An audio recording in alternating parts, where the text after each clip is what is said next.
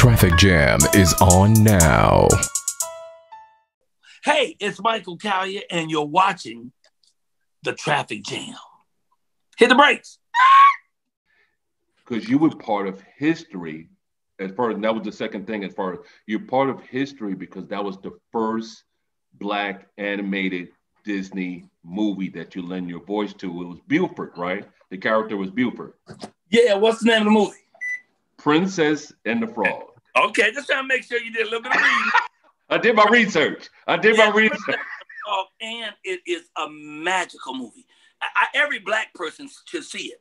But Black or white, it is a magical, powerful, well put together film with great actors: Anika Noni Rose, Oprah Winfrey. So many great artists are in there. Keith David, you know. And for me, it's my third animated film, you know. But it's very important. I'm sorry, I'm trying to heat my coffee up. But it's a very important film. Like you say, it's historical, and I thought it was hysterical. And you mentioned my character. Here he is. My character was Buford. Wow. Now, yeah, how was like that? When you're doing these voiceovers, so you're in this, Disney brings you into a studio. You're not interacting with the other voiceover actors. You're just in the studio playing your lines. So how does that whole process go? Well, you know, it's real cool. They put you in the studio, and they have a script. You know, they have actually the first day was so magical to go there. And when I went just to go sign the contracts, and you go into Disney, and I don't know if you've ever been to the Disney studio. They have a studio in Hollywood, North Hollywood. And the building is made like the wizard's hat in this movie that Mickey Mouse was in where he played a wizard. So you walk into a building, it looks like a wizard's hat. And in California, most people don't have basements. You don't really want to have a basement in a town that has earthquakes. But anyway, you go in and get in an elevator and go deep underground. And then the doors open and you're in these huge corridors. And on each side of the walls are all these magnificent children cartoons you grew up on. The original works are on the wall, and you just get goosebumps on top of goosebumps. And then after you sign your contract, they come and show you the picture of you. You sitting there and they go, well, okay, now this is your character right here. You're Buford, you know? So Buford, you know, I was the cook. I was like, yeah, you're going to get your own restaurant, and I'm going to win the Kentucky Derby, right? And I start galloping around, slapping my behind with a spatula while you heard the music playing from the Kentucky Derby. So what they do is they just give you the script. They put the script up on a stand. You put your headset on. You go in the booth. And in the other room is a director and a sound mixer. And then you do your line, each line at least 3 to 4 times, because you want to do it different ways until they see how it feels, what feels right. And you know what the story is. So you know what's happened up until when your line comes. Now, here come your line. So how do you say it, you know? Like, it's like, yeah, you're going to win. You're going to get your own restaurant, and I'm going to win the Kentucky Derby. Like, hey, you're going to get your own restaurant, and yeah, I'm going to win the Kentucky Derby. You know, it's just like you just do all these different variations of the same line. And some of them, they just hit with the director. That's it. We're going to go with that one. Or you'll do 3 or 4, and they say, okay, we're good. Let's go to the next ones. And then later, they fool around with the lines until they figure out what's the best ones that fit in. Then they just put them in like a puzzle. Yeah. Okay. You never even see the other actors. You know, none of them even come on the same day. They all come on different days, do their stuff. You do your stuff. They mix and match it, and then they lay it all out. Yeah. Now, this has always been amazing to me. And you're the second person that I've seen that capitalized on this, but you have really put a mark on it as far as doing comedy outside, where you're the king of Venice Beach. The other person I'm reference to is Charlie. It's Charlie Burnett. Charlie Burnett. I was waiting to see if you got it. Yeah. Charlie Burnett. Actually, friend, man. Dave Chappelle mentored on the Charlie Burnett as far as like doing in Thompson Park. You was out in Venice Beach. I think he did Washington Square Park in New York. And Thompson, he did. I never heard of Thompson, so he may have done it. You may have done it. But what I would say is so amazing as far as for you, one, doing outdoors, and you're from Chicago. Yeah. You know what I mean? So here it is. You're the king of Venice Beach in LA.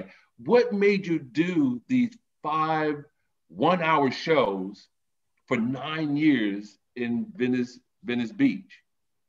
Well, I came to figure out that formula, you know what I mean? Because I did start in my home in Chicago, and I started in the summer, but then winter came, and wasn't nobody trying to hit no jokes on State Street in December in Chicago.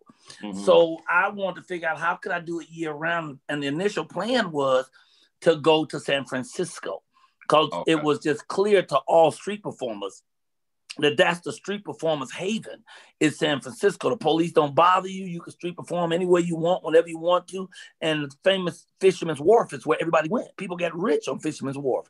So that's where I was going initially, you know. But on the way there, I came through LA and I met the woman who's soon to be my wife, now ex-wife. But anyway, I met her on the way there. And then I went on to Fisherman Wharf to do my business, to do my work there. But it wasn't as lucrative as I thought it would be. And it was February. And February is cold as shit in San Francisco. I didn't know that. I thought California was going to be warm all year round. They had seals in the water. That's how cold it was. So I'm standing out there performing on the boardwalk. I was doing okay. I'm making some little cheese. You're watching The Traffic Jam. I passed out on the boardwalk and I got up and drove myself to the hospital. And when I got there, they said, "Oh, you have stomach flu." I'd gotten it from being out there on what? Well, by now, my girlfriend was calling me and saying, "Well, come on back down here. I just bought a new condo. You come and hang out, stay with me." And they got a place down here called Venice Beach. And when I found Venice Beach, brother, I had found heaven, man. It was all the stuff I needed. There was a boardwalk with any given day, 300,000 to 500,000 people walk up and down Venice Beach. So it was just money to be made, you know? So all I had to do was create a system. So I used to do it every day, you know, 6, 7 days a week. It was grueling. It was killing me. And I also realized the money ain't there. The money was only there during the weekend. So really just Saturday and Sunday was the money. And I set up at 10 in the morning because the money got there around 12. So I go from 12 to 5, because after 5 o'clock, the white folks leave and take their money. And the brothers, the Hispanic brothers, they both come down and they got an attitude and pistols. So it's time to get out of there. So in that little 5-hour block is when I would do my stuff.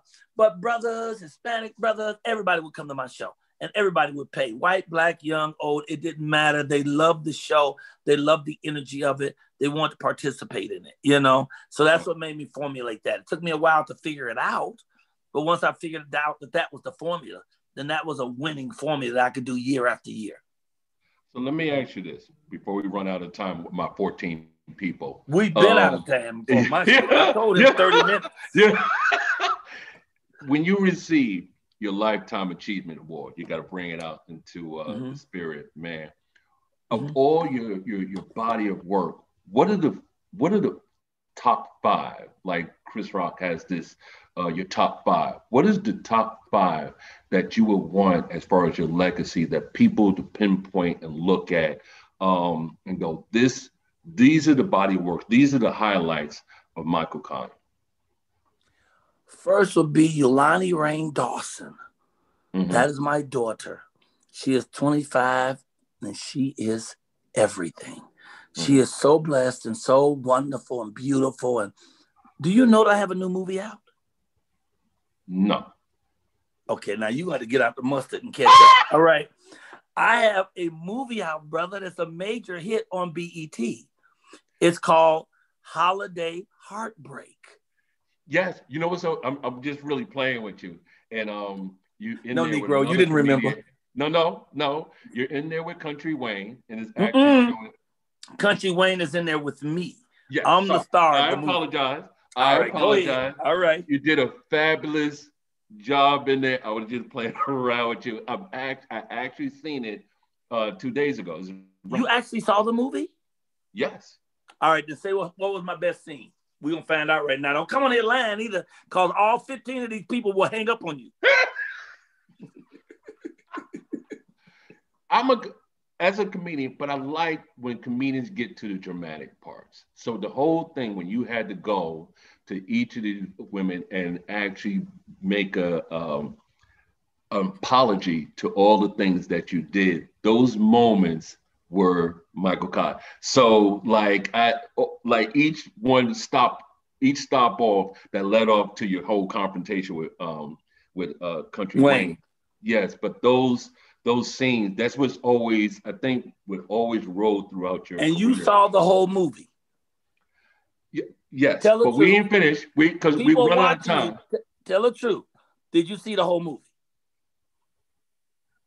Halfway to the whole thing. Okay, all right.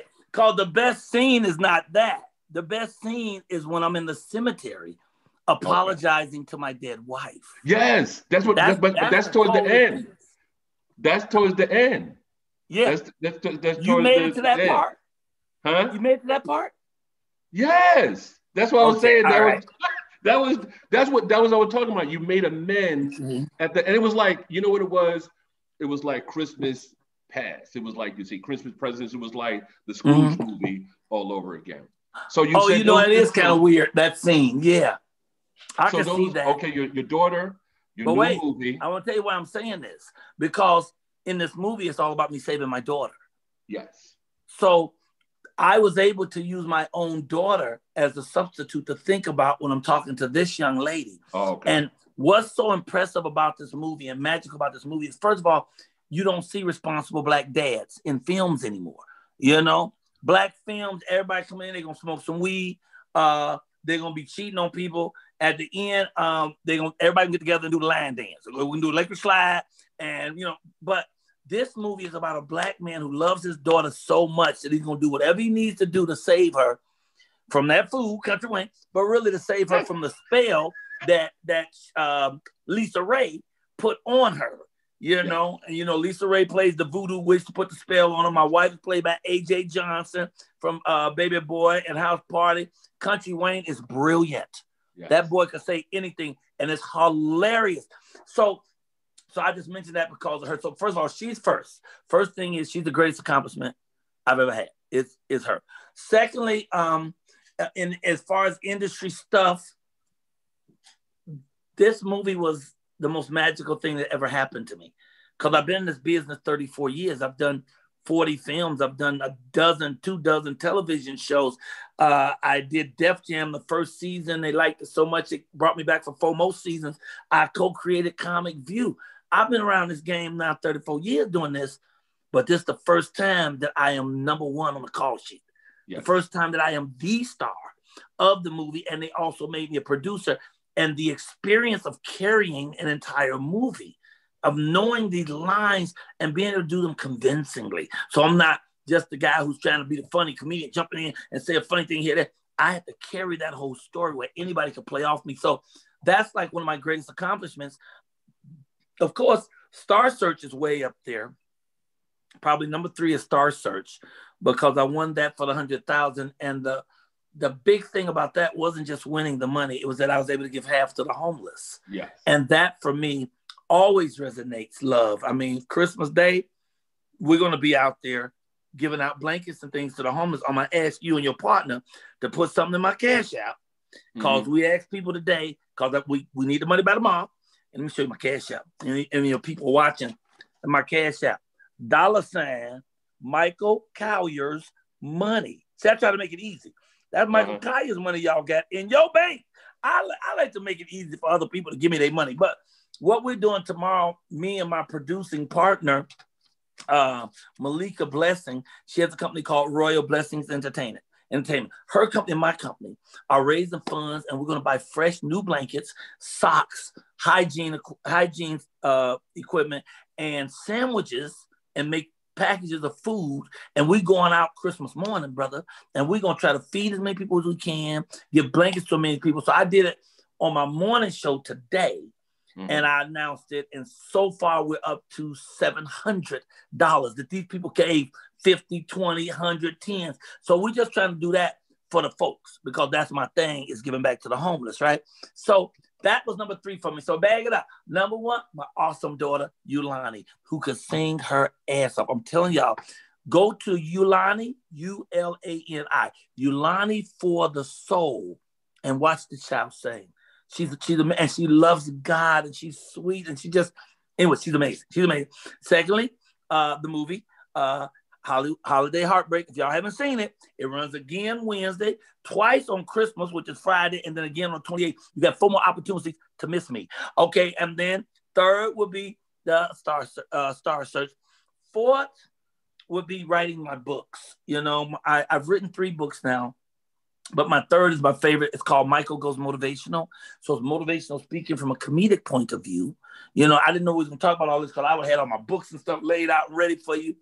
And I have to say, probably, you know, I've acted in a lot of things. I really love being on a Martin show, you know, so I would have to say the Martin show. Some people don't think it should be the other order, the Martin show and then House Party 3. But some people don't think I should say House Party 3 first. But the Martin set was the most professional and the most fun set I'd ever been on. But House Party 3 has created a legacy, as people trying to call in. House Party 3 has created a legacy for me. No matter where I go, that movie's 25 years old. People walk up to me like they just saw it yesterday, and they could quote lines and stuff. And I mean, every day somebody talks about that. And those are the 5 next to Venice Beach. Venice Beach was the most important accomplishment. To be out there for 9 years, 5 hours a day, making about 6 figures a year. Only weekends working, telling jokes and passing my hat. Nothing will ever touch that because that defined me as a human being. It crafted me. It made me understand the importance of helping homeless people and other people, and that the world's not about me. Because I went to California to be a millionaire, but I got there and discovered my brother. And when I realized the world's not about me, it's about me finding you. Hey, brother. Thank you, man, for your time, man. Mm-hmm. Thank you for coming on this show, Traffic Jam. You're watching The Traffic Jam. If y'all want to find me, just go to Instagram and put in Michael Colyar, Colyar. Or you can write me at comicking123@AOL.com, or you can follow my morning show, which is on YouTube. You go to YouTube and you go to the search bar and you put in The Michael Colyar Morning Show, Colyar, Colyar. You're watching The Traffic Jam. Second abs exercise, reverse crunch. It's much better for women to do reverse crunch, especially for those who already have babies. You have to make sure the arm of the whole actually your organ, you don't push down because you don't breathe properly. So let's go to the back here. Men, you can do as much whatever you like, what variation. For women, you have this angle. Your back is completely flat on the mat. You bring up and you relax. You can just bring here your heels and go very slow.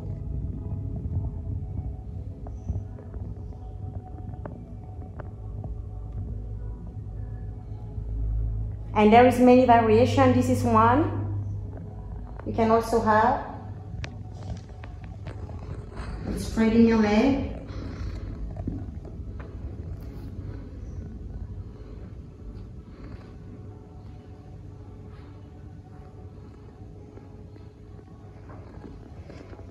You can have here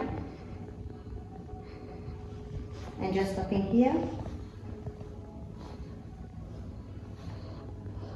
But always remember to flatten your back.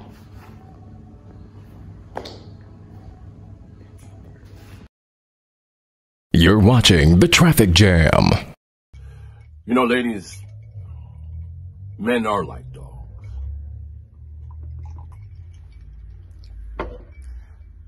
They'll protect you, they'll cuddle you, give you all type of affection, but they need treats. And for men, treats are compliments, reassurance. Man, you ever notice when an athlete or an actor receives an award, there's 3 people they acknowledge. God, and you ain't competing with God. Their mother, and a mentor, a coach, or a director. Because these people give them reassurance. You know, you can't always keep on beating up. I got a lady that reached out to me, and she says, I love my man. He's a great husband, great father. I don't seem like he's going after his goals and has any ambition. Gotta give them those, and what I mean by that, this is why side chicks and prostitutes are winning, because they play to the man's ego. And I'm not saying play, sincerely say, hey, I'm proud of you. I appreciate you being in my life. And sometimes it has to be a stern. It's like, you can do better. You ain't working hard enough, and I know you're capable of. Those mean something. So reach out to your man and say to him, my last man knew what he wanted. You're going to see some motivation. You're going to see some action.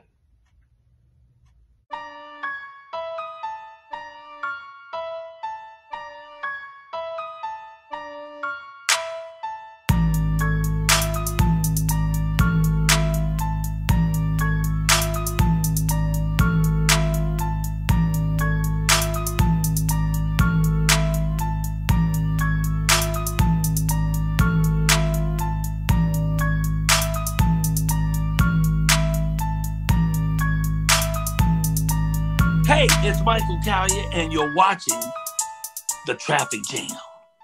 Hit the brakes.